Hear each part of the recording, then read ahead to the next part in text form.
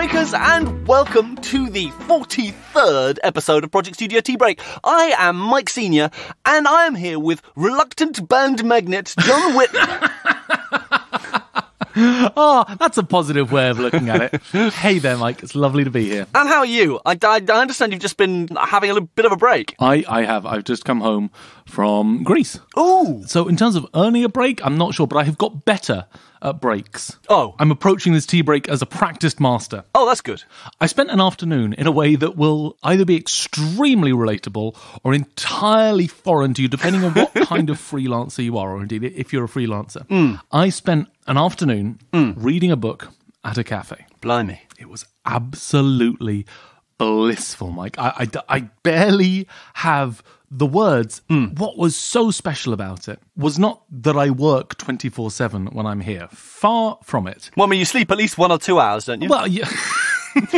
It's important to turn the computer on, or apparently like it can get rusty if you just literally never use it. Yeah. Open my inbox, make sure I've still got the password right. And, you know, I'm as distractible as the next person. Yeah. And will absolutely waste an afternoon on Netflix or YouTube or, you know, a wall covered in wet paint, if that's what's on offer. And you agreed to do this podcast in this knowledge. Somehow despite it all. But, oh my God, the glory of, like, curated nothing was glorious. What a fabulous way of expressing it. Curated nothing. Oh, I love that. So glad you do.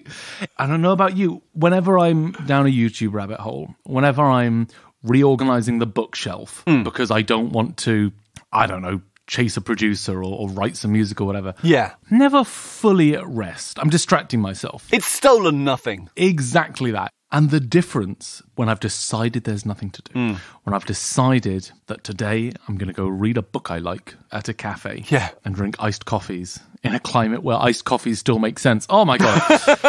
I still remember an age where I would go on holiday with my parents. Yeah. And they would want to sit by the pool. Yes. And it was baffling to me because I thought we have chairs at home and we have a pond. Yeah. Like, what on earth are you doing? You could put a chair by the pond and it's the same experience. Go swimming. Go do something. That's what we're here for. I just want to say, Mum, because I know you listen. I'm sorry. I get it now. I do. Yes. Nothing appeals more than having a bright, sunny day and stunning nature around and deciding, just going to sleep for a couple more hours. I'm going to sit here and look at my empty coffee cup as long as I can before they force me to order another one. Exactly. And then do the same again. Rinse and repeat. It works.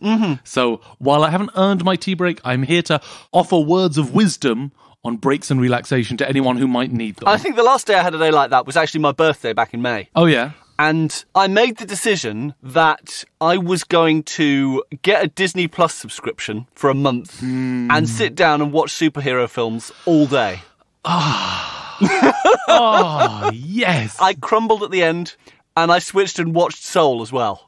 But other than that, it was a back-to-back. I must have got through about 4 or 5 of them. That was your only concession to quality for the entire day. Yeah.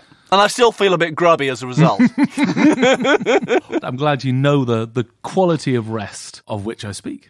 How about you? It's been kind of getting back to the normal grind. Right. Because I had my holiday last month. And my whole year, to some extent, feels like it's leading up to next year's holiday. Because you kind of plan the months out, you've got various things you want to do.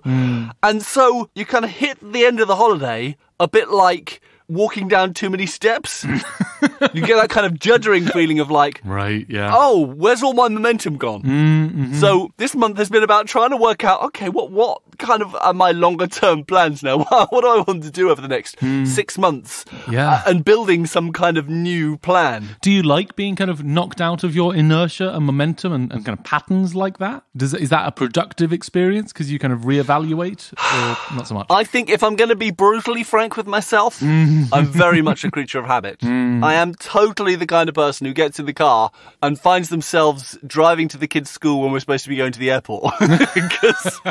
Because I'm just on autopilot. See, I really like to think that I'm someone who thrives on adventure and variety and unpredictability. But I think what I mean by that, if I'm being brutally honest, is going in the morning to the same cafe I go to every morning, ordering the same coffee I get every morning, getting, and this is important, exactly the same coffee in my cup, but the cup being a surprising new colour. I think that's the level of adventure. And then I can get into the routine for the rest of my day being like, what'll happen next? Gosh. It's the comforting veneer of adventure. Precisely. It's a surface level polish of insanity on what is otherwise a fairly well-structured day. That's what I need. Well, I hate to upset the apple cart, but we actually have real excitement this month. And you can't but know what I'm talking about. We have had the email to end all emails because I reached out to Rebecca Angel after last month's episode. She actually wrote us an email back, everyone. We're going to have incoming Rebecca Angel. Oh, I'm so looking forward to it. I could not be more tickled pink. We write emails to the people we discuss on this podcast. And what's our hit rate been like so far, John? It's almost as if they don't know we run the premier Project Studio podcast that either of us do. With the T emphasis, I know. Yeah, with a T emphasis and a biscuit sub-emphasis. So it's so exciting to get not just a reply, but one of the loveliest emails I've had the pleasure of reading in a little while. So what was your favourite phrase then? My favourite bit of the email would be me just reading the entire email, which honestly feels a touch inappropriate. Not to mention slightly monopolising. I am going to pick out one bit though. Go on then. Which is the last paragraph. Okay. Please let me know when you would like me to come on the show and answer all your questions about every Rebecca Angel in existence, because as probably the matriarch of the Rebecca and the Angels clan, I have that authority. I want to have that level of confidence about anything in my life. Any single aspect of what I do or how I live. I mean, if someone rang you up, and we are from the John Whitten Appreciation Society podcast, they'd be asking you questions and you'd be like, well, I mean, I don't want to speak for John Whitten's. Look, when they got in touch, I would just assume that I was behind on my dues or something, or that someone wanted one of my domains and I would happily give it up. Yeah. I think there's a cage fighter who goes by John Whitten. Oh, yeah, no. Just knowing that, I'd say, you know what, fine, yes, go ahead. Awfully sorry.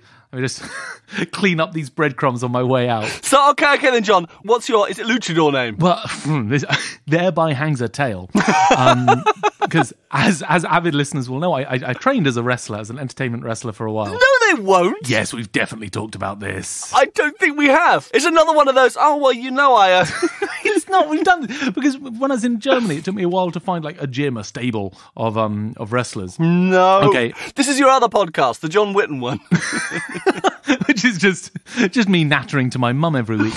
So it's a great promotion. It's called German Wrestling Federation. They have like a mini series on YouTube. They've done more than once, filling in all the backstories and the drama of the live promotions, the live fights that they do. Okay. This started off as very much like hardcore urban drama, and then in later seasons they introduced real kind of supernatural elements, and there were vampires and werewolves. Very cool stuff. I trained with them. Oh, right. I have to be clear, I never got up in the ring for them. All right. And this was a couple of things. I had quite, a knee injury. But the biggest thing was I had decided on my character. And so had they. Oh. They said, okay, what you've got, your body, your face, your style, barroom brawler. Oh. White vest, mean, sort of... Ketchup and mustard stains. Yeah, I think so. Like, yeah. Just on the edge, uncouth, unshaved lad on the town. And I said, I hear that. Can I slightly tweak that? I want my character name to be Empress. I want a peacock feather headdress and 9-inch heels as I walk in. And we couldn't quite find the middle ground. I mean, there seems like so much common ground to build on there. I've got to use my thigh-high leather heels for something, and wrestling seems like the obvious answer to me. But they were not having that. So I am waiting. I've done a couple of kind of small shows since then, but not with them. So maybe one day I'll get the call from them that they're ready. They are reconsidering. You're just too forward-looking for them. Yes, it's true. I was sure we talked about that. But yes. I mean, I'm quite glad we haven't. I'm happy to just eke these things out over time. Oh my gosh. Be ashamed to get rid of them all in one go. Do you know the word eke? Obviously, obviously nothing. I learned this from a random tape I listened to when I was 8. Yes. In Chaucerian English, meaning also. Okay. That's where you get to eke out, to kind of add to. Oh, really? So this is the origin, which is so cool to me, of nickname. All right. It used to be called an eek name. Okay. And also name. Then the N got transferred over and it became a neek name, which became a nickname. And also name, an AKA. How cool and relevant to our central goal as a podcast is that story. Wow. I love it. All of which is to say, even with my intensive martial art and falling over convincingly training, yes, I'm not sure I could take on John Witten the Cage Fighter. And as such, do not consider myself the patriarch or even sort of under warrant officer. The matriarch? I would accept any archbishop, for example, archdeacon, but no, I am very much a proud card-carrying member, rank and file. There's also an aeronautic engineer in Alabama. I've followed a couple of John Wittens. What do you know about the Mike Seniors of this world? I know there's a Mike Senior who vies with me for Google SEO, rather. Google CEO, are you both going for that position? Yeah. And he's an actor who's done some stuff in The Walking Dead. Oh, seriously? He's been in a few episodes of that, not many. I've got to say, on Google, you're doing pretty well for... Careful. For the CEO position. No, all I've got coming up is your books, your videos, your websites. The summary is you. I've gone all the way through the first page, and it's just you. Oh, blimey. That's not bad at all, is it? And then halfway down the second page, Mike Senior IMDb. That's the one. And I'm assuming that one's not yours. That's him.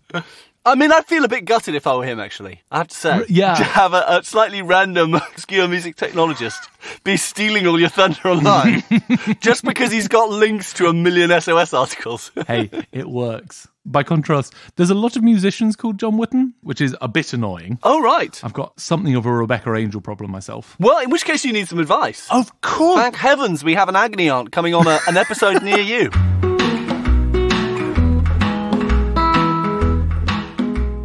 I always look forward to Mike's news. I do. But there are ones I specifically look forward to. And that's when we both say, okay, ready to go? Ready to go. Lovely. Recording? Yep, I'm recording. And then he kind of smiles, takes a deep breath in, deep breath out, puts his hand on his chin as he wonders, where do I begin? It's like a banquet laid out before him. So I'm particularly excited for this month's news. Mike, what do you got for us? I come bearing news from a trusted source. It is this year's Ig Nobel Awards. I mean, I do like the Ig Nobel Awards. And this year, as usual, there was much to enjoy. Mm-hmm. The award I'd like to focus on in news this month. What have we got? Is the award that was given to Susanne Schutz at the University of London, Sweden. Right. She had the Biology Award. Okay, congratulations, Susanna. For her 10 years of pioneering research. Okay, so this is not just someone's paper we are putting up for ridicule. Oh, no. This is a career at this point. This is a good 10 years' work. Magnificent. Researching domestic cat vocalizations. Oh, okay, I'm with you. I'm staying with you. By sheer force of will. Well, it all started back in 2011. Right. With a conference paper called Comparative Acoustic Analysis of Purring in 4 Cats. Now, there aren't many research projects I would rather be doing data collection work for I know. than in recording cats purring. I'm normally not a fan of the phrase, do what you love and you'll never work a day in your life, but Susanna seems to have found a way. It's like, I don't know, qualitative assessment of 4 different types of chocolate. I know. It's like a longitudinal study over 6 years. Oh, well, you want to do it thoroughly. You know, is this chocolate as good as it was yesterday? This is the kind of rigor we have to exercise when we want to be taken seriously in the scientific community. Now, the thing is that, as with all the Ig Nobel stuff, it's kind of funny on the face of it, and yet there's other stuff involved. There's stuff going on. And I hadn't realised this, but actually, surprisingly little is known about purring. Okay. They still don't properly know the mechanics of how they do it. Okay, that's interesting to me. Because there are some weird kind of exceptions to it. Like, most felines do it. But any of the big cats, the ones that roar, like lions, tigers, jaguars, leopards, they don't, and they can't. They never purr. No. Okay. But cheetahs can purr. Right. Do you want to hear a cheetah purring? Oh, yeah. I think I'd like that very much, Mike. Yes, please. Okay, here goes.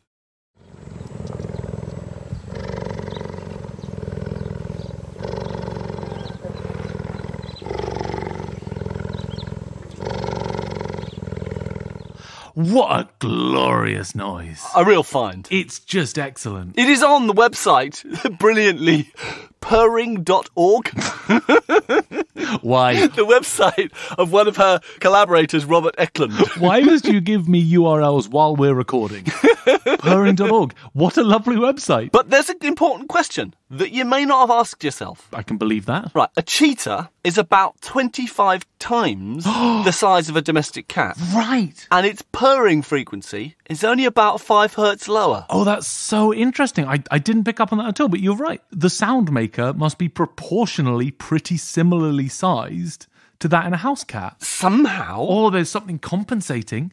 Ooh. Like, how did you do this? It sounded like nothing at all, but all of a sudden... You know what this immediately makes me think? Tell me.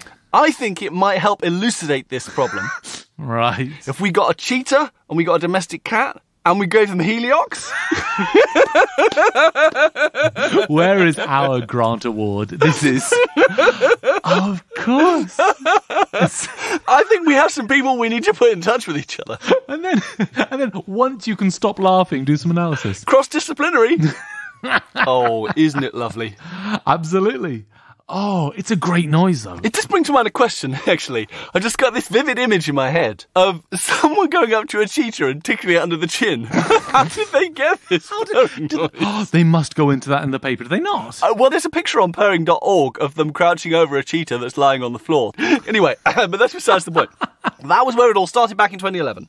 Over the next 4 years, she did 4 more papers doing a linguistic style analysis on cat vocalizations. Okay. Which are surprisingly varied. And they give them all sorts of weird names like chirp, murmur, tweedle, moan, trill. Okay. These are all names for cat vocalizations. So you do recognise the sounds when you hear them, you just hadn't organised them in your head as these subtypes. No, exactly. You hadn't thought. You just thought, oh, cat, meow. But no, there's this whole range of vocalizations. Okay. And they're speculating in those papers that this range of vocalizations and also the variation in pitch that they applied to these vocalizations might carry linguistic signals. That actually there might be a lot more communication in cat vocalizations than they thought. I mean, I'm interested. How is this possible? And also that they might be using their vocalizations to mimic their prey to lure them in. See, that's the level of fiendishness I would expect from a cat. That's the level of Machiavellian. I'm trying to think of how to phrase this without getting Errol involved. But hey, that sounds very cattish. Yeah. Let's just put it there. Oh, gosh. But even more interestingly, they turned the tables and they decided to study human response to cat vocalizations. Okay. The thing is, you see, right, you know that pretty much every dog and cat owner thinks they understand what their cat wants. Okay. From the noises they make. They go, oh, that sounds like he's hungry, or that sounds like he wants to be let out, all that kind of stuff, right? Absolutely, yes. And so they said, well, is that something that the cat has learned that's unique to the relationship between them and that person? Or do cats actually instinctively have a communication method that is common to all of them and that we'd all understand? Oh, interesting. Is there actually a form of universal cat-human communication going on? This is a deep well. And so they tested it. And what did they find? So what they did was they got 12 different meows. Okay. 6 of which were meows in response to the promise of food. You know, they were just about to be fed and they were meowing to get food. And the other 6 were when they were in the vet or in their box in the car waiting to go to the vet. Okay, so 2 more distinct meow styles could surely not be found. But they were both meows. And a meow has a definite definition. It has to have at least one formant and there has to be some diphthong element. Oh. So this is all very carefully categorised. Oh, amazing. And they then got 30 people to try and categorise which ones were which. And they found, with statistical significance, that humans could tell the difference across multiple cats. Okay, so even if it wasn't their cat. That we were 65% likely to get the right answer. Okay. And that people who were familiar with cats were better at it. Okay, implying that, as you say, that there is a commonality to this cat language. Absolutely. Wow. Why was this only 30 people? I'm so curious for this data. Now, well, good question. Because all of these studies were pilot studies. The sample size, the number of cats, the number of people was extremely small. Right. But in 2016, they received a 5-year research grant Yes! to launch further proper detailed investigations. And no word of a lie, it's called the Meowsic project. Well, now I'm upset. Studying melody and cat-human communication. Mike, I was so on their side. I really was. Honestly, I swear to goodness, the next words out of my mouth, if this hadn't been where you were going with this, was going to be, hey, can we start a fundraiser? Can't cost that much to get a person to listen to some meows. Maybe we can get them up to 100 people. Guys, I was on your side, but then that title. Why would you do that? Okay, the Meowsic project. Fine, it's happened. And their first large-scale study of 70 cats has shown that, and this is reading from the conclusions of their study, meows in positive and requesting contexts and mental states are often characterized by a short duration and by a high and rising melody. Meows in negative contexts and mental states are often characterized by a long duration and by a low and falling melody. Is it just me, or can you actually imagine those meows? I feel like I can imagine those meows. I feel like I know, even though I've never owned a cat, I know exactly what they're talking about. Yeah. Yeah. Yeah. Yeah. You're waiting for it, aren't you? You're waiting for me to go, meow, as opposed to, wow. That is excellent, Mike. That was excellently performed. Entirely worth the wait. Yeah, just call me the cat whisperer. They also have other research aims, and I'm so excited about this. Yes, please. Yes, please. For example, they've been wondering, just like you said, when people speak to cats, they often speak to them in like baby talk. Yeah. And so one of the things they were considering researching was whether cats understood baby talk better than adult talk. Gosh, that would be so validating for a lot of the worst people in the world. I think we should be generally searching towards truth, but I just don't know if that would be a useful truth for humanity to know that people who speak to cats like babies are actually in the right. If I were a member of that funding research board, I would fund the thing, practically blind, on one condition. Oh, yeah? That I was allowed to hear all the test signals. Yeah, that seems like a fair request. I think I'd be on board with that if I were up there with you. I'd say I think the amusement value would have to be exceptional. They just have to burn them onto a CD and we can pass it around the board or put it on the speakers during the Pizza Fridays. And maybe they could even just do that as a proposal condition. Just toy with them like a cat. Yeah, well, precisely. Kind of fitting. Because sooner or later there's going to be someone in a vocal recording booth. Perhaps a voice actor who didn't read the brief too carefully, just like came into work. And then has to say, sorry, have I got the right script here? No, it's like everything's fine. It says, come here, fluffykins, come to mumsy, baby. Who's a pretty, witty girl you are, you know you are? Yes, you are? Sorry, can I get some kind of direction here? This is... Oh, to be a fly on the wall. And the second research topic that caught my attention was... Yes, please. They were thinking of trying to research whether there were cat dialects. Because there has been research evidence that some whales in different parts of the world have different dialects to their whale song. Okay. You know, basically different accents. It's like a Geordie whale as opposed to a Cockney whale. And on the face of it, again, this seems like one of these ridiculous things, but... The reason why you get dialects is because there's language learning from the parent to the child. Right, that makes sense. So if they showed that there were cat dialects, it would imply that cats were passing their dialect on to their kittens. Via generations. Okay. And implies a kind of language learning communication thing. And that would imply that if a kitten was adopted very early, if they learned anything, they would learn it from humans. Oh, wow. Blimey. That's a bold assertion, yes. If they are susceptible to learn language, to imitate sound in some way or another, we might be teaching kittens... First the cat teaches us how to speak cat, and then we teach the kittens how to speak human-cat hybrid. It could have a human accent, basically. Why do I want to get involved in this research now? Yeah, exactly. And particularly because we suspect that they have the skills to mimic their prey. Right, yeah. They might well pick up a human accent. Wow, that would be freaky. Well, they say that people start to look like their dogs. But imagine if you decided to sound like your dog. Yes. Yeah, I mean, of course, this is the other thing. We know that humans learn to mimic sounds. So while we may be teaching the cats our accent, the cats might be teaching us. Wow. This is very disturbing, Mike. Wow. Or should I say meow? Oh, no, wow was fine. Wow was acceptable.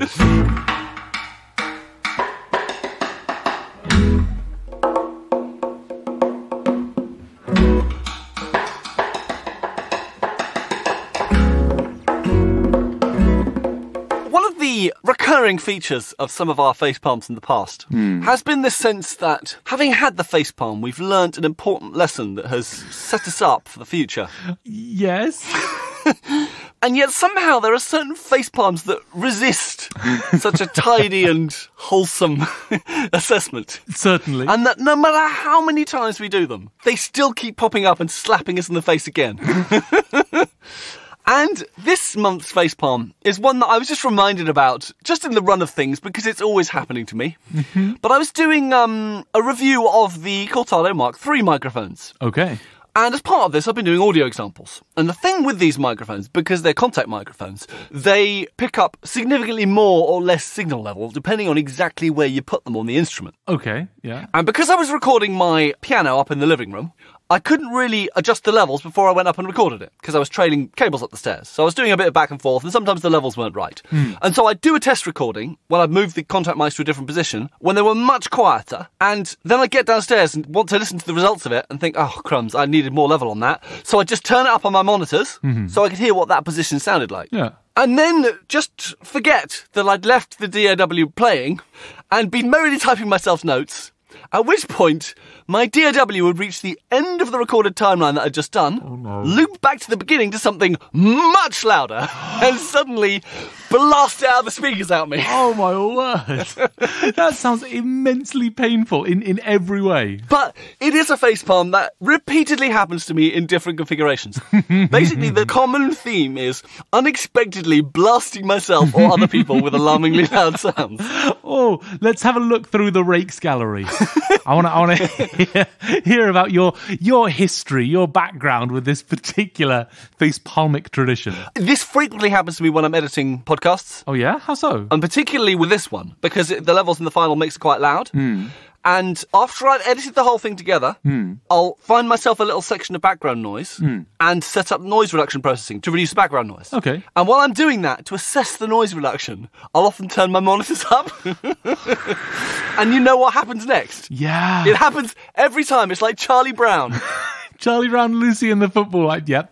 I know the image. I mean, it's particularly bad if I'm doing some kind of a training thing. And I'm just talking someone through doing something, and I go, oh, well, you got to be careful switching phantom power on that you mute the monitors, and then I forget to do it, or I unplug something, or switch something, or whatever, and then it's only after it's gone through the monitors that I go, oh, shit, I should have... I don't know any medium, any creative endeavour where those small mistakes are so rudely pointed out, At volume. Exactly, where you are literally slapped round the ears. If you plug or unplug something at the wrong time, turn phantom power on or off when you shouldn't have. Oh, I've got another one. Oh, yeah. And I challenge you to say this has not happened to you. Maybe it hasn't, in which case, live a free and joyous life. But you're troubleshooting some microphone or something, and you're looking around and you just don't seem to be getting any level. So you turn the preamp level up, yes, and then don't turn it down when you're still checking other stuff, and eventually find the thing, route it through, and suddenly you get a power cord going through you at like blisteringly clipping volumes. No, 100%. And, I can take it as a price of doing business when I'm doing my own things. But when I've got other people on headphones... Oh, God, yeah. Headphones, I have handed them headphones that they have put on in an act of trust to me. And just something screams through. Or you just, I don't know, the talkback's 100% too loud. Or you just do something that sends loud sound their direction unexpectedly. I am amazed, actually, that there is not, as standard, a limiter on fallback systems. There is. Then how is it that we can send through like a scream, which is presumably louder than anything you'd want to put on there? I think the clue is in the podcast title. Right. We're not called Studio Tea Break. So maybe this happens slightly less often at Abbey Road. No one with any reasonable budget working in the project studio is ever going to be able to afford that kind of stuff. So you're right, it feels like a price of doing business. Yeah. And yet it never feels like it gets any easier. No, and I think the other thing is that so much of any dimension of audio work involves sort of carefree fiddling. Yeah. You want to fix the EQ on something, and maybe this is different for you. For me, that there are kind of first principles which are good to know, but ultimately you're around. Yeah. Sorry, Errol, you're messing about. And then you're dealing with, a jack lead and a live speaker. Yeah. And you just carry that attitude of like, well, I'll try it in here, and I'll try it in there, and I'll try it in... Yeah. And then all of a sudden, you've deafened the control room and 3 promising young musicians. Creativity meets the laws of physics. With a bump. Now, there's actually something that happened to me just the other day, and I wonder whether this is actually karmic retribution for all the times I've done this. Okay. Are you getting your just desserts? Right. Now, ever since I've moved to Germany, there have been those occasions where I've sent my wife a WhatsApp titled, "You know you live in Germany when number 354." Right? Yes. And I sent one to her when I found sauerkraut juice on the shelf. Oh, or when I think I saw something like the McDonald's McDumpling or something. I don't know what it was. McBratwurst.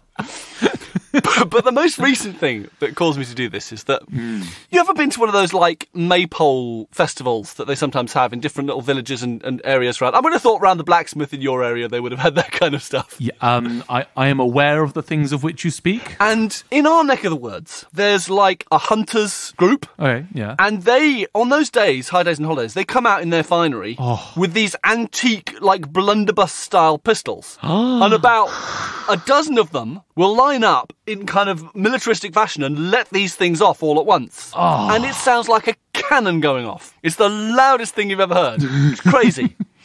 I've been there on a couple of times when this has happened and have usually ended up like running away and holding my ears. But I was off to do the shopping. So I was driving the car round by the bakery and up past the crossroads and literally was right next to these guys without realising it when they let this thing off and I was in the car. Oh, I can't imagine. Yeah, honestly, my first thought was, actually, it reminds me of that piglet thing in Winnie the Pooh. Which one? Where he's carrying the balloon, and then he trips over, Yeah. and there's a huge bang, and the writing is something like, first Piglet thought that the world had exploded. Then he thought only he'd exploded. And only then did he realise that the balloon that he'd been carrying had popped. But it felt like that. It was like, there's a huge noise. First thing I thought was, actually, a bomb has gone off. Right, I mean... This is a terrorist situation. Yeah. Secondly, I thought, has some large bit of masonry landed on the car? I'm amazed I didn't, swerve the car and hit someone. Well, really, that seems like a very real danger. There was no one out stopping the traffic. There were no signs. It was like, well, of course you should expect the 12-gun salute to go off in your right ear while you're driving past. Thank God I didn't have the window open. Oh, but I thought, well, maybe this is karmic retribution for all those times I have forgotten to mute the monitors before switching phantom power off. It sounds like that healthy ka-chunking sound.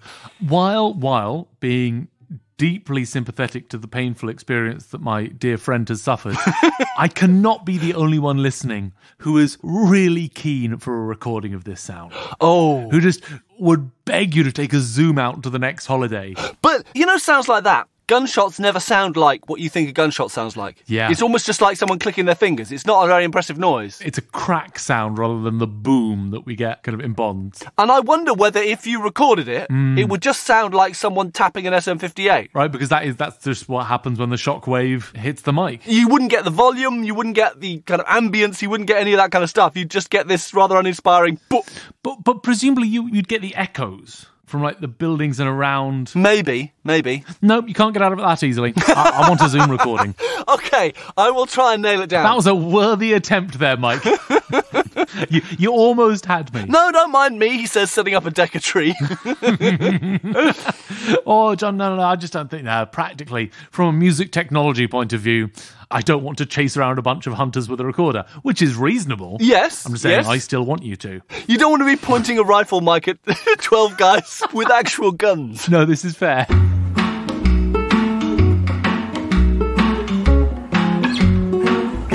The Q section of our Q&A this month comes from the lovely Marcus in Bridgestock. Hi, Marcus. Hello, Marcus. Dear Breakers, what if you had a magic gopher? Oh, wow. Oh, sorry, it does go on.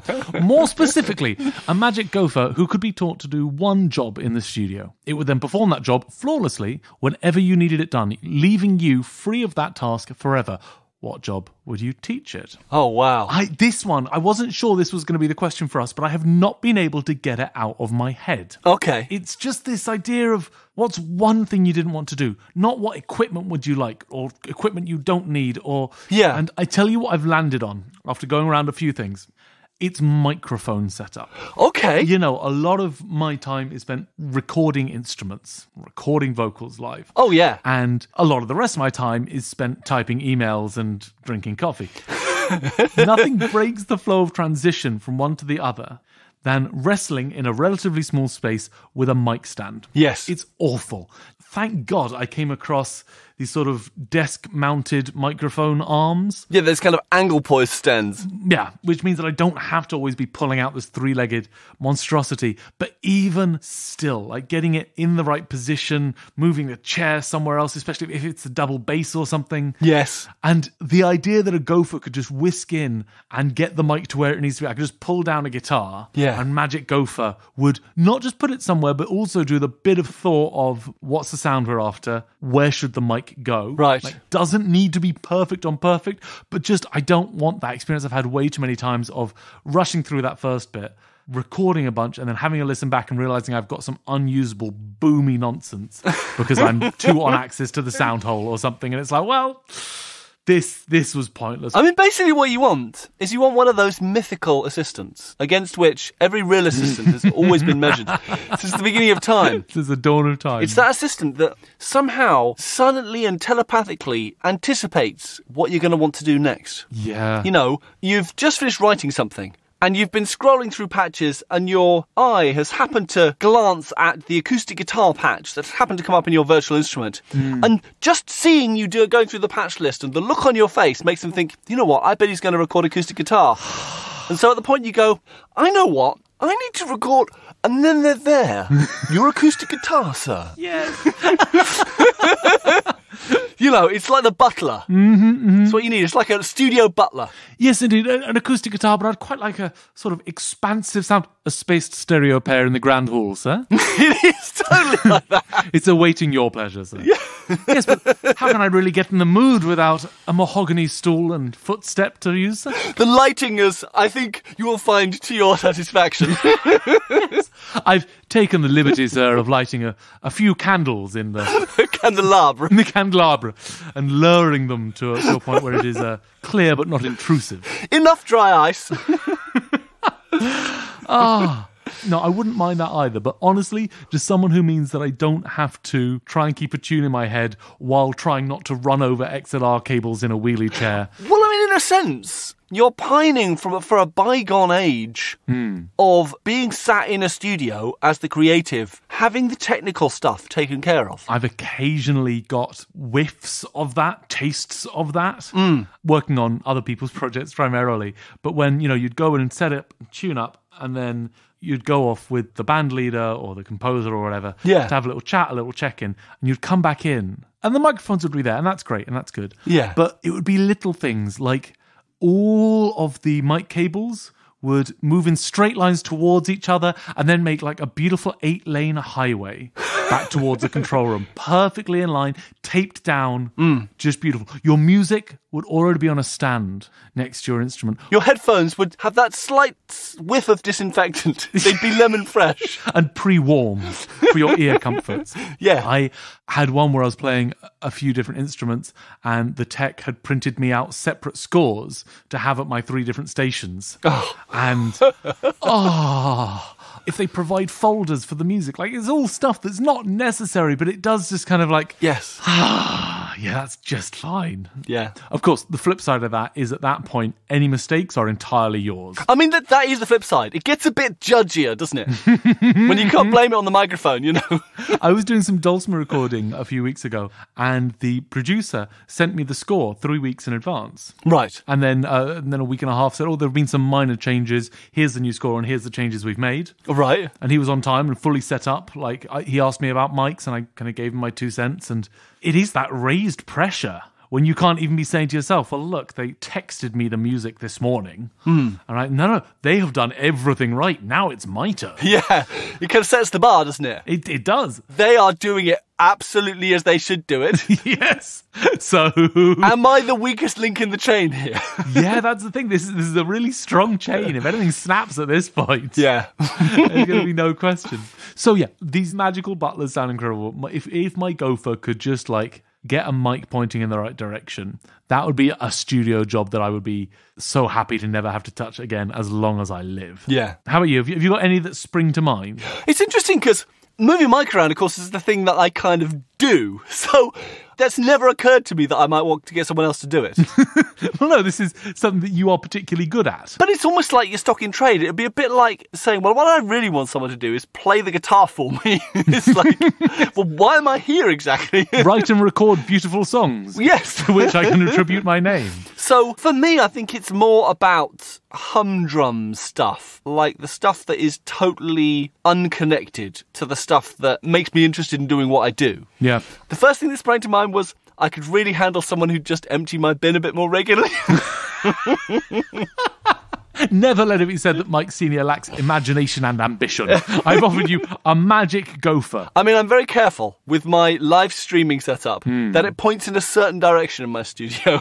Because right behind it is where my bin is. And so many things work against my bin being an ordered picture of neatness. Domestic bliss. One of them is the fact that I can't physically see it from where I'm sitting. Oh, no. Okay, so it doesn't impose on your view. Because it's tucked kind of behind and around the desk. And so it's only really the off chance that I manage to bounce it off the acoustic treatment that whatever I throw into the bin goes in the bin. Now, you'd be forgiven for thinking, if you looked at my bin under the desk, that it was some kind of a plastic volcano. Spewing detritus about the room. I'm a creature of habit. And so I'll have my, packet of little gummy mushroom things that I often get when I go shopping. Amazing. And I'll finish the packet and I'll throw the packet over the side of the desk towards the bin. And maybe, I would say, between 2 and 3/7 of the packets that I throw over hit the bin.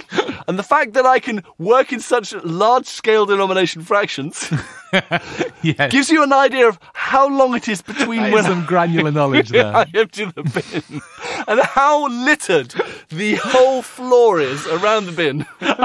And it's particularly bad because obviously with lockdown, no one's been visiting. And usually that is the final spur to guilt trip me into actually emptying my bin. That's the impetus, isn't it? And the floor around it. No, I'm with you 100%. So yeah, just having someone who regularly empty my that magic plastic-eating gopher, the Hoover bin. Yeah, I can see that being handy. I think that's really quite a joyful answer, kind of implying that the fact that you would like to continue doing kind of each of these steps of the process means either this is a deeply felt vocation at every part, or that you're just a raging control freak. I'm not. What now? Oof. I mean, what do you reckon the odds on each of those? I'm sure I don't know, Mike. I think that's between you and God. I know where the short odds are, I think, on that one. Right. Okay, well, I wouldn't want to venture a guess. So, more broadly, tuning my Yangqin, my dulcimer, takes about half an hour to 40 minutes. Every time. I, for a long time, thought that this would become a meditative experience, that this would be an opportunity for me to connect with my instrument. It's fine. It goes between really rubbish and fine, the experience of having to take this time for rehearsal. But sell it to me. If I... What a spectrum. Yeah, really. You know, you get up in the morning and you go, I'm about to have a 45-minute chunk of somewhere between really rubbish and fine. I mean, I can practically hear the skip in your step. Well, exactly. And it's normally what starts the day as well. Oh, yeah. And yeah, if I never had to do that again, God, I'd give an awful lot. If I get to the point where before I go on stage, someone I trust has tuned my dulcimer, I will lose any ambition I've ever had to climb any higher than that. Like, I will consider myself sated and satisfied. That's all I need. Yeah. So that one is very, very high up my list. I think I'd quite like to have the gopher who would go behind things to plug stuff in or move stuff or get stuff out. Oh, you're right. That's definitely one. You know, the number of scrapes and bruises and stuff I've got just crawling around the backs of things. Or, you know, just having to squeeze yourself behind your desk to flick your monitor switches. Someone to do that thing that involves squeezing round stuff and under stuff and through stuff. Yeah. Or, you know, when you have to get your torch out and look behind a rack in some shady cupboard somewhere. I could definitely get on board with that. I mean, there'd have to be some kind of danger money, though. Because the amount of times I've pranked myself in various entertaining ways and difficult to explain ways. You have a big scratch down your back. It's like, so how did you get that exactly? I was limboing under a roof beam trying to find a broken mixer. Those parallel scratches on my back are from a heat sink. that I had no business putting my back that close to, but here we are. Another one for me, and it's commonplace, but it's another thing about the annoyingness of live recording. Someone who was always there, ready to press record. Yeah. Stop record. Go back to the beginning of the track, or go somewhere else in the track, or make a new track and record on that one. A tape-op, basically. Yes, I just... So basically what you're trying to tell me is that slowly you're populating a complete studio here. And you want a studio manager who'll book the sessions. You want the tech guy in the basement who's then going to solder cables when they bust. I mean, I don't hate the idea. You're reverse engineering Abbey Road is what you're doing.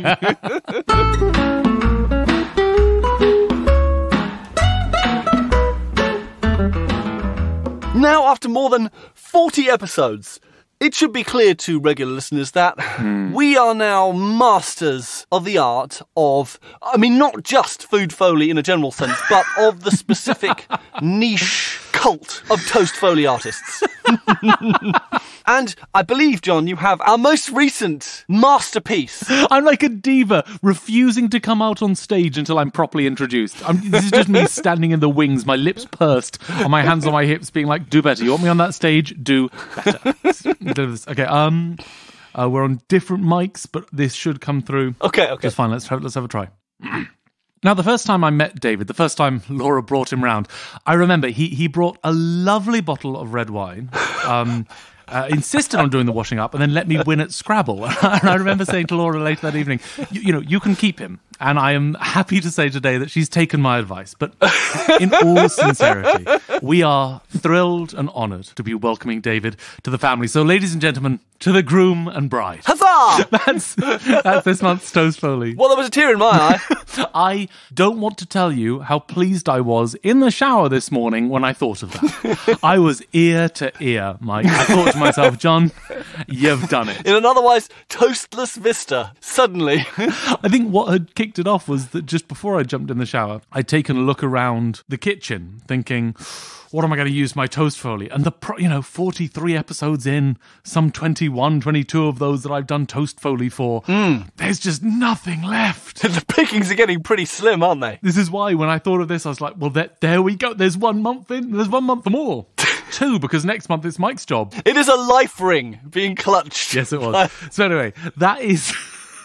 Toast, which again, I think's amazing. I am endlessly proud of. So what have you got for me to spread on top? Well, I am a big fan of hip-hop and hip-hop production in general. Mm-hmm. And I'm particularly chuffed at the moment that the UK hip-hop scene is really so busy at the moment. There's so much going on. Loads of new artists coming out. I mean, obviously, Stormzy's a big deal. It's just really exciting stuff is being done by UK hip-hop artists. Oh, is there a but? There is a but. And the but is that I'm getting really quite bored with the whole gangster posturing, grimier-than-thou thing. Right. That seems to characterise so much of what hip-hop is about these days. That being the only character out there. The problem is that the UK hip-hop artists, so many of them just seem to be rehashing that US gangster attitude, but with less sun, less expensive sport cars, just less money. Right. It's like the kind of Morris Minor trying to be the Corvette. That is a very beautiful, very visual image. Yes. Okay, I can see that. And what is so depressing to me about this is that I come to it with an expectation that it is so possible to do absolutely inspired UK-based hip-hop that feels like as 100% British as chicken tikka masala. It's that... It doesn't really have anything to do with that US system. That it's something homegrown. And the reason I'm so confident that it is possible to do this is because of this month's jam. What a recommendation. What we got? A track that actually sounds as pioneering today, I think, as it did when it was released about 20 years ago. 20 years ago, my word. 2002, I think. It is by The Streets. That's one of my favourite artists ever. And it's a track called Don't Mug Yourself. Let's have a quick listen. Yes, please. Oh my God. It's what you say, like, it's brilliant and it's so English. Yes. It's so unmistakably English. There is nothing international or like universal about it, which is great. It's super specific. It's rooted in its own culture. Yeah, I can see the greasy spoon that they're in. I know exactly the one. Yes. I could find it on Google Maps. I could drop me in like anywhere in East London and I will walk you to that greasy spoon. Yeah. And I will show you those guys having that chat. It's deliciously rooted. And there's no one like showing off. It's just them having conversations about honest to goodness real world things where, you know, he's met some girl at a club and he's thinking about asking her out, and then he's arguing with his friend about whether he should go back to her or not, and it's all so mundane. Mm-hmm. The fact that he talks about getting an English breakfast given to him, or he's playing with the salt, or he's just... Playing with the salt is a great line. There's so many, many great lines. I mean, there's this wonderful balance that he gets of being super clever in the way that he's juggling the rhyme scheme in terms of the way the rhythm is insane of how he's drifting in and out of the beat. It's so interesting. I mean, the thing that just blows my socks off is that after the first chorus, the first hook section, it goes completely freeform, and he and his mate are having this argument of speaking totally in like fragments of sentences. He goes, no, honestly, I'm f***ing all right. And he's not completing any sentences or anything like that. And you think it's gone completely freeform, and then all of a sudden he goes, and then Cal says, oi, and he's right back into the rhythm, and it's almost like whiplash effect. You're suddenly pulled back into the rhythm, and it's straight back into the beat. He's a master of rhythm in that way. The lyricising, the poeticizing of the mundane, if you'll excuse me pulling every conversation back to Andy Schauf. It reminds me of, I looked in the fridge, it was a dark scene, so I buttered some bread, chewed my way out the door and walked down the street. Yes. Which is just so perfectly evocative. I remember that line. That's what Playing with the Salt reminded me of there. And you know what else makes it kind of uniquely British for me? Not only is it not, you know, I'm rich and successful, and I think it is subtly self-deprecating as well. The singer puts himself in this position where he is a little bit head over heels with a girl. His friends are giving him what I think he probably thinks is good advice, and he's getting all defensive and talking about how in control of his feelings he is when he's not. And that's funny, that's great. And it's like, it doesn't have to be slammed in your face. Yes. That little bit of like friction of the protagonist, the rapper, being a little bit of an idiot. It's just great. I love the way in which he manages to make the language seem so natural, and yet it's rhyming, and yet it's in rhythm, and yet it's doing really clever and quite dramatic things, like to use the phrase, like I'm some kind of sap jumping when she claps and that. But then it makes it sound so natural. And the way you get all these bits like the word oi is used the whole time. Or the one I love and just destroys me every time is when he goes, she'll want you much more for not hanging on. Stop me if I'm wrong. Stop me if I'm wrong. Just destroys me because it's exactly the kind of thing you say in conversation and that you wouldn't normally think of writing into a song. Is what you would hear. And he just has so much of that kind of stuff. Then Cal grabs the phone like, oi, oi, oi, oi.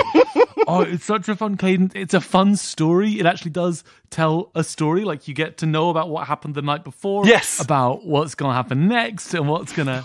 It's got a setting. It's got a time scale. It's got, like, a dramatic conflict over the phone. Yes. It's all there. I've yet to find another hip-hop artist who feels like he's properly taken on the mantle, or she has properly taken on the mantle of the streets. Right. There's a rapper called RD who did a track called Oliver Twist. I don't know. And that began to move a little bit that way. He had that same kind of conversational thing and the kind of range of pitches and deliveries and stuff that I really liked about the streets. But what fell short for you in the long run? It was still a little bit braggy. There's something about this. It's more than perfectly the opposite. Yeah. Because the main character or whatever is kind of bragging. He's telling you how in control he is. He's telling you how smooth he is and stuff. Yes. You just don't believe him. Well, the writer undercuts him at every single turn. You know, from the fact that this guy claiming to be like a Lothario is having breakfast with his mates in a greasy spoon. He's not waking up at this girl's place. She's not waking up with him. Like, it's an argument about nothing in a greasy spoon. Yeah. And I wonder if this is the kind of great art that will not last that long because it is so specific. And I wonder if the culture of like going out and getting drunk with your mates and then having a full English afterwards drops a bit, then immediately the song's maybe not got the same job it can do. It's maybe it would work and maybe it would work in different ways. But if I'd grown up in Tokyo, I don't think I could hear the same song. Maybe, yes. Because it makes such specific cultural references. Yes. When he says he's playing with the salt, I can see the salt shaker. Yes. Like, I literally know which one he's talking about. It's one of those ribbed ones that are like hexagonal. Yeah. And the tops are green plastic. Yes!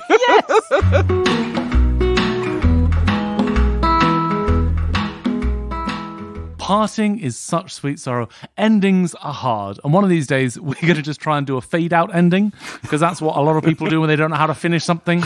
We're just going to keep talking and gradually turn on the volume. And we're going to call that production. Yeah. And then when we have to do it live, we're going to put something really cheesy and clunky and poorly planned at the end, because fade-outs don't work out live. And I think it should be a big song and dance number for Project Studio Tea Break the Musical. That's going to be our first act closer. And then I think we do the Sondheim thing and we finish the show on a strangely kind of introspective, quiet piece. Oh, I see. On a single spotlight kind of thing. Yeah, no, exactly. Send in the clowns or Being Alive or something. The Hamilton gasp. Hey, your daughters have been bullying you into finding out more about Hamilton. Check out those musical theatre chops. Before we entirely give up control of who lives, who dies, and who tells our story, we have time to thank our wonderful sponsors for this month's episode. Of course. Now, for so long, frustrated hardcore punk and rock fans have been fruitlessly headbanging on the air, and there is surely no more tragic sight than watching these would-be cranial percussionists just use this energy and talent and get nothing back. Yeah. So, we have created chest-mounted head drums. Anything from small congas to a whole floor tom that you just strap to your chest, just kind of below your neck, and can headbang into. I mean, there is a danger that the mosh pit might overwhelm the band. Well, kind of the glory is that once the band has played half a song, the thing just sort of sustains itself. Yeah, it's like a human looper pedal. It is, set to slightly too high feedback. It can be a bit dangerous, but people participate in these things at their own risks. Well, I mean, I'm delighted that they've sponsored the show. Me too, while their business is still strong enough to do so. Do you think they might be willing to branch out into some kind of a hand-based head percussion? A bit like this. Because I think we could get behind that. I think that's going to be our first collaborative project, a sort of palm on face sort of creation. I think that's face castanets. Yes, I'll sponsor that. I'll put my face on it. Yes. Is more or less the plan. Mike, do we have an email? As it happens, we do. I'm so glad. It's, imaginatively enough, teabreak@projectstudiotbreak.com, where you can send us questions, all sorts of abuse, or, I mean, support for the stuff we're doing. This is true. I need to say that I want to support with my words, but not only do I want to support with my words, I also wouldn't mind, kicking you a couple of quid, but only on the condition I get tons of bonus content in return, if they're feeling that kind of generous but also mercantile. Well, I mean, luckily enough, we do actually have a Patreon campaign. Oh, thank God. Where there are now more than 200 audio extras available. 8, in fact, just in the last month. Including, in case you were wondering. Oh, yes. More wishful spending suggestions than we did in the podcast the other day. Some stuff that even educated fleas love. And a glimpse into our very own John Whitton's rock and roll lifestyle. So, philanthropic mercenaries rejoice. You can be generous and be handsomely rewarded for it. And where can people find that? They can find that at patreon.com/projectstudiotbreak. If you're one of our youth listeners and are more into getting on the socials, then you can find us on Facebook at facebook.com/PSTB books. You can find us on Twitter at twitter.com/PSTB tweets. And was there anything you wanted to plug this month, John? In terms of plugs, you can come and see me and other people and me at the Royal Opera House all this month and all of December. Tickets are going quite fast, so do jump in. Yes, you got to hurry. I was looking at tickets earlier and there were sold out dates and stuff. Yeah, most of the December days. Obviously, it's the publicity we've already been doing in last episode. I think they owe us commission. I reckon so, yeah. I'm going to be having some stern words. The show is called Wolf, Witch, Giant, Fairy. That's your luchador name, wasn't it? Wolf, Witch, Giant. I just couldn't pick. I had 4 good ideas and I was like, you know what's better than one name? It's definitely 4 names. Yeah. Also, on the 12th of November, I'm going to be releasing the first track of a project that's been ruminating around for years and years now, so that's very exciting. Oh, wow. It's actually the first thing I've ever put out under my own name. Oh, wow. Fabulous. Which is kind of neat and exciting. So, to find out more about that, you can follow the project's account. That's Whitten, WHITTEN, and AND_ on Instagram and TikTok. That's where I'll be posting that when it comes up. and would love my breakers to hear it. Exciting. Mike, anything you're plugging? Well, I've got a couple of vocal editing articles that I've been doing for SOS. So there's going to be, I think one's already been printed, and there are going to be another couple coming out in the coming months. And are those on the website? Those should be available in all good news agents in Sound on Sound, but also on their website. At the moment, I think they're still doing a free digital edition of the magazine that you can go look at on their website. Amazing. During the Corona period, they did that, and I think that's still going. If you don't want to support the hard-working journalists, yes, keeping the music industry alive. Yeah, well, absolutely. Which is obviously your prerogative. And I've also just reviewed the Zeppelin Design Labs Cortado Mic 3, or I'm in the process of reviewing it, and that will be coming out in my Cambridge MT podcast. Which we're, of course, huge fans of. Probably by the time you hear this, it will be out. No spoilers. Do we still love them? Oh, yeah, good. Definitely. Because I've definitely got a thing for them. It's just a bit more qualified now, you see. Right. Rather than just, oh, wow, you can connect them to anything. It's got a little bit more sophisticated than that now. Ooh, goodness me. Well, I look forward very much to checking that out. Beautiful. And with that, we hope you have a lovely day. And ta-ra, pets. Ta-ra!